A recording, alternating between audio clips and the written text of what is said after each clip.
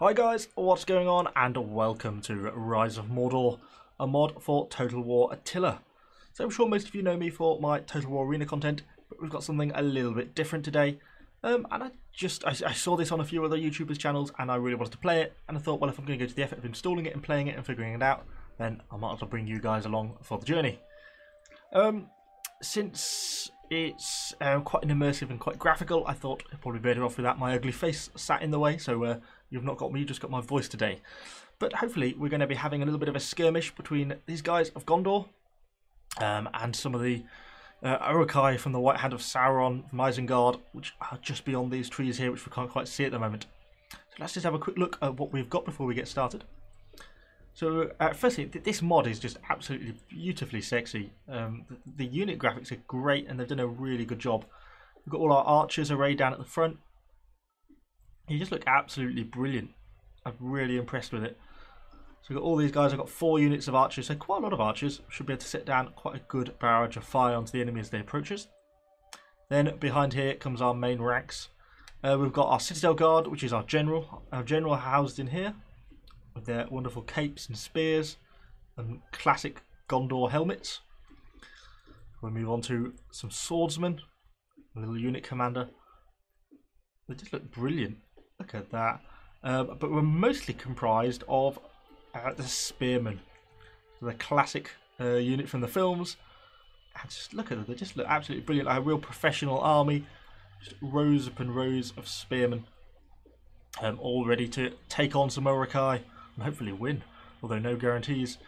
On the flanks we have a unit of horsemen on each flanks. I forget what these are called, silver riders maybe? Knights of the Silver Swan. Wow. Looking pretty professional.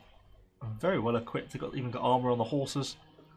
That'd be something nice to introduce more into a Total War Arena. God, imagine if we had units like this. And finally, at the back we have our monster, our little trebuchet, well, our little trebuchet, our enormous trebuchet, with its crew, who look like they're just about ready to start loading it. It's just sticking his stake in to turn the wheel and bring down the great arm to start launching rocks. So, very cool. So, first things first, before we start, we need flaming arrows, flaming boulders, of course. So, let's get this battle underway. Hopefully we should see the enemy appear, which we can.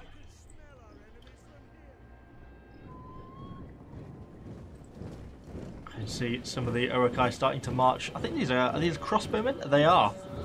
I love how they've all got the white hand on them. It's just brilliant. I think it's absolutely brilliant. What a great mod. It's not been out very long, this mod. It's only been out, as you know, 2 or 3 weeks, I think, was the first alpha release. And there's not currently that many armies in the game. And there's not currently a campaign or anything like that. It's just custom battles. But they are planning to introduce that in the future once they've got some more factions in. So that's something we've got to look forward to. These guys just look so badass. Just look at them. They are just brilliant. Oh, we've even got some pikemen here at the back as well. God, they've got some real pikes. And looking pretty sick. So there will be it's like the Greeks in Total War Arena. So these are steadily marching towards us. Hopefully our trebuchet should be opening fire momentarily if it hasn't already. What are they doing? They're thinking about it. Are they going to load it? You can see our army from great height and see they're going to emerge through this forest. Let's have a look. Is it firing? Let's pick something to shoot at. Oh, blimey. It's obviously slightly rotating. That was an interesting manoeuvre there. Ah, there we go. Drawing it down to fire. And he's still approaching in the distance. I'm not going to advance towards... Wow.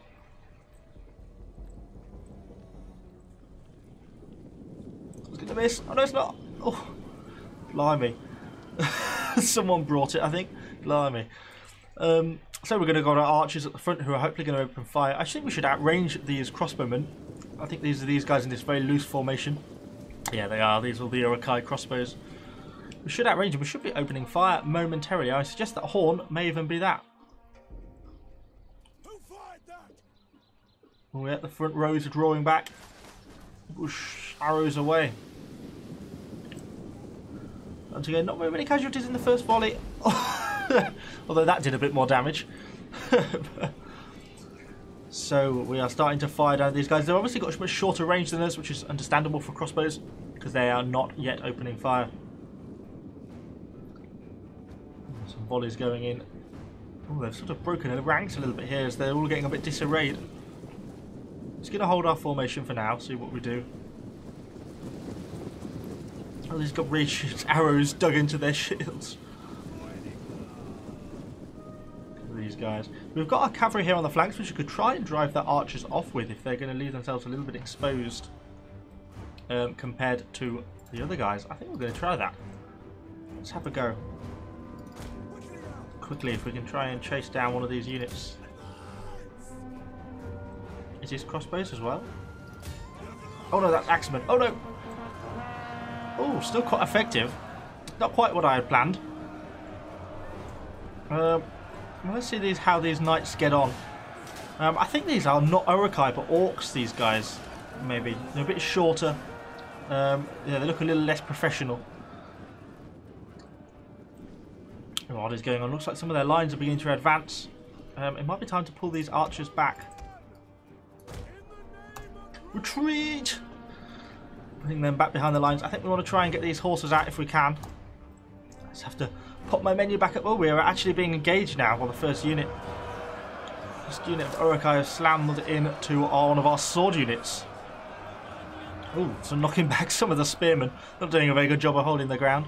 Our horses are now in retreat. Some of them have survived, although not that many. These archers are looking dangerously exposed, so let's have a go at them.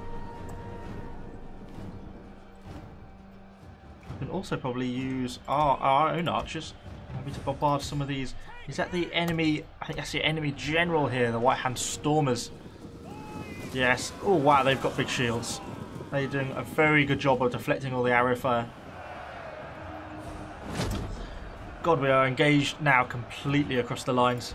Let's try and flank some of these units around. This is our general, so we'll pull our general back a bit because we don't want him to get killed. These are the Citadel Guard, the elite units. Can be our last reserves. So we're engaged completely across the lines now. This unit's having a bit of a hard time of it. So I've actually been flanked and surrounded. Maybe we need to bring our horses back. See if we can lend a little bit of a hand, because yeah, these units are probably going to be struggling, I would have thought. Yes, they are a little. We've got the banners of the White Hand of Sauron. Oh, not Sauron, isn't it? Saruman. Yeah, Saruman. To forgive me, my Lord of the Rings trivia knowledge is mediocre sometimes at best. Engaging across the lines. It's really cool how they've done this for the mod. They really have done a pretty excellent job. They've had arrow fire as well, slamming in. And then they've got the pikemen holding the ground here at like the back, just pinning our people back. Got a good job. Our catapult is still firing at something.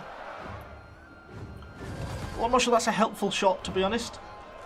More of a job of killing our own people. Are we engaging crossbowmen? We are. We think we should be able to win this one, hopefully. Well, we are actually causing quite a lot of casualties for them now. An awful lot of casualties for them, actually. Oh, the rider goes down. So how are we doing on this flank, which is one of our original problems? We engaged with some horses, I believe. Yeah, which we've got. That's having a bit of success, actually, in holding those guys back. There's a massive blob of people here. They're all sort of petting behind these pikemen who are doing a really good job of holding the lines. He's stopping me actually pushing forwards there. And these guys are actually on the brink of pushing through. Looks like these guys are now free, though, to flank back round some of our sword infantry. This could be a key moment, because we can now rear flank these guys. Swords of Gondor getting stuck in. Well, they're retreating. I think they might be routing. They're struggling. They're not completely routing. They're just turning around to actually fight, and they've sort of got a bit over engaged. No, I think they're now routing through our own people. Are they routing as well? No, they're just retreating. It looks like our horsemen have about been eliminated, which is a shame. Our archers are still firing, which is good. Although there's some crossbowmen there who I'd quite like them to engage. There's a new target. And these guys, let's get stuck into this unit of heavy infantry, the Uruk-hai over here. My understanding is the Uruk-hai are much better than the orcs. Kind of like the professional soldiers of the orc type world. Bred at Isengard. They do look absolutely awesome. I believe these are the ones that like attacked Helm's Deep. Some of our soldiers have got raised shields to protect them from the enemy crossbow fire. Or maybe from our own archer fire, maybe. Oh, you can look at them really far back. That's quite cool. You can see some of the arrows coming in, some of the crossbow bolts there. Our main central line is kind of really bunched up into one central area. We kind of won this flank, but then the enemy sort of reformed back down over here. Looks like we are doing a good job here. Looks like these units have won and are now out of combat. Let's go and attack these pikemen. Oh, they're going to be in a bad position for them. We're going to do well here. Oh, that is perfect. They are facing the wrong way, although they're managing to reform. And they get in amongst them. I wish I kind of needed to push into them probably a little bit more, because they've now formed up into a squad, which is going to make it harder for us, I think. Let's try and keep the pressure on these guys. So we could commit our general, actually. Maybe we should be doing that. Well, bring him round a bit more on the flank. Now let's go for these pikes, actually, with our general. That's a good idea. Let's go over there. Some of these archers are finished, so let's just reinforce the line. Now they're out of shots. And they're just taking fire over here, so let's move over this direction. And maybe they can go and get engaged in this fight here. Some of these Uruk-hai are actually wavering and in retreat now. Oh, those pikemen have gone as well. That is exactly what we want. Although we could maybe think about starting to chase off some of these crossbowmen, because they're causing us quite a few problems. Looks like this guy is out of ammunition. So if they're committing their crossbows, we'll commit our archers. Should have drawn swords, which they have. They don't have a shield, but they're still pretty competent soldiers, and they've still got a good amount of armour on them, even for archers. Stuck into that engagement. Yeah, we're going to win this one, I think. We're much more professional soldiers. Well, we're actually now getting some more Uruk-hai coming in our flank. This could be interesting, but it looks like these guys are starting to rout. Although some of them have reformed already, look, but we're going to be side flanked here by the Uruk-hai. Uruk-hai swordsman. Could change things a little bit. Up here we've still got a big blob in the centre, but by and large we're doing quite well. And looks like we are starting to win here, because we're now into the side of this pike formation. And we're getting round behind them, so they're not going to be able to win this one. They'll soon rout, I should have think. I think this one is coming into our bag now. We're going to win this. These guys are having a bit of a hard time chasing those heavy crossbows, but these guys look like they've just about run out of ammunition. Let's chase down those crossbowmen. They might fight us now. How goes this battle? Very tight. Quite a lot of casualties, but they seem to be holding their ground relatively well. And we've still got another unit to commit. Maybe we should commit this other unit, yeah, into the side of these Uruk-hai here. Look at that, they are now starting to rout, all of them. Let's try and reform up some semblance of professionalism. It's just slaughter everywhere on the battlefield. It just looks absolutely fantastic, I must say. It's just, what an epic mod. Still one soldier resisting. Oh, he's dead. Looks like they're going to start retreating there. Who else have we still got who is resisting us? We've got some Uruk-hai there in quite good health actually for a unit. Still got sort of 2/3 of its men remaining. Well, they are looking very tired now. Their heads hung with tiredness. Oh, they are routing. They've routed, and that has secured us victory. Excellent. Exactly what we wanted. We've routed the forces of Isengard and secured victory. How many casualties did we take? We lost almost 1,000 men, although they're 2,500, so we could have won this with a smaller force. Even our catapult managed to survive. I don't think any of the catapult crew took any casualties. Excellent. Let's go and have a look at the battle stat screen. Hopefully you've enjoyed this. Just before we go, let's have one last look up from the top at the amount of dead people, particularly along this line where I made my fight. And some of the archers in the fields as well, where the people got cut down on the way in. That is pretty epic. Yeah, I really enjoyed this game. I've been having a few battles, trying different combinations and things. And plan to try and do a few more as well. I know you can sort of get other things like different maps. Maybe it'd be kind of cool to have some Lord of the Rings maps like the Black Gate, or maybe Helm's Deep or Minas Tirith or something like that. You could fight it on, would be pretty cool. You can maybe also start to have a look at things like siege battles and stuff like that. Maybe if some of my subscribers want to join in, we could have make this a bit of a multiplayer event, which would probably make it better for recording, because we don't just be fighting the computer, we'll be fighting other real people. So that's maybe something we could look at in the future. Let's go and have a quick look at the end screen and see about casualties. So we lost about 750 men. It's not too bad considering they received 1900 losses. So it goes to show how good quality the troops of Gondor are compared to the enemy. Our trebuchet did nothing. 9. They managed to kill 9 people. Some of our knights did quite well. 211 from these knights here. It must have been when they got in and amongst those enemy crossbowmen. Our archers also seem to do a pretty good job of causing casualties, and the rest of the troops sort of just held the line. Did a reasonable job. Good their job there. How did they get on? Some of their, that unit of crossbows did quite well. Some of their Uruk-hai pikes actually really didn't do a lot of damage. I think they kind of held us in place, but perhaps they just didn't have enough penetration damage or something like that to actually kill many of our units. Most of their casualties, kills seem to have come from the actual Uruk-hai infantry themselves, and their general did a little bit of damage as well. So hopefully you have enjoyed this.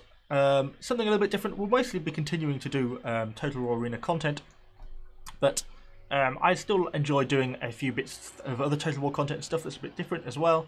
We'll certainly also be taking a look at Thrones of Britannia when that comes out in May.